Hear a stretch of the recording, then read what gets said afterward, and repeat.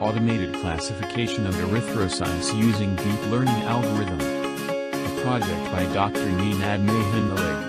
Erythrocyte is more popularly known as red blood cell, is a biconcave disc-shaped cell.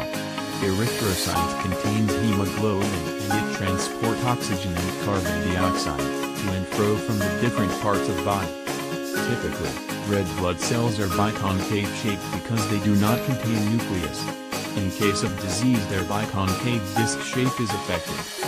Here we consider only frequently occurring cases and not all shape changes that might occur. Case 1, Microcytes. Microcytes are the RBCs with a reduced diameter and decreased area compared to normal size. They are seen in hereditary, hemolytic anemias. Case 2, Erythrocytes or ovulocytes. Here, red cells from elongated oval. They can be seen in acquired disorders, such as iron deficiency anemia. Case 3, Stomatocytes. Stomatocytes are erythrocytes with a slit-like central pallor, giving them the appearance of coffee beans or kissing lips. They are seen in case of stomatocytosis. Case 4, Macrocyte. A macrocyte causes increase in the size of red blood cells. A common cause for macrocyte is macrocytosis. Case 5, Sickle cell.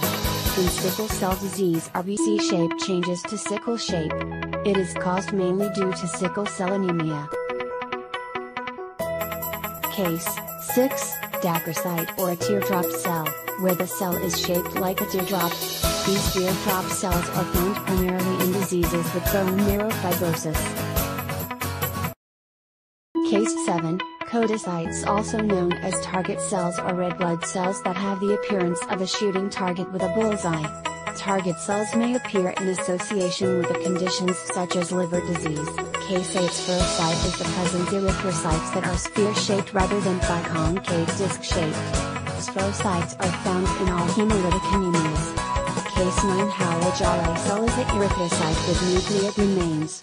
Howell-Jolly bodies are seen with markedly decreased splenic function. After seeing all 9 major types of cells, now I will explain how deep learning is used for automated diagnosis. And microscopic image is given as an input to the system. This image is then converted into grayscale image. A detection algorithm is used to extract edges of cells. Area-based filter is used to separate individual erythrocytes. Single RBC image is fed as an input to deep learning network, along with its type. This is done in order to develop convolutional neural network using machine learning. Once the model is developed, sample input erythrocyte image data with known outcome is fed in order to verify the accuracy.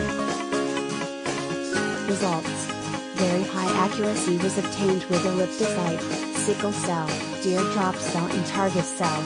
On the other hand, it was very difficult to work with microcytes, spherocyte and macrocytes. Hopefully, this project will reduce load on the pathology labs. Thank you for watching this video.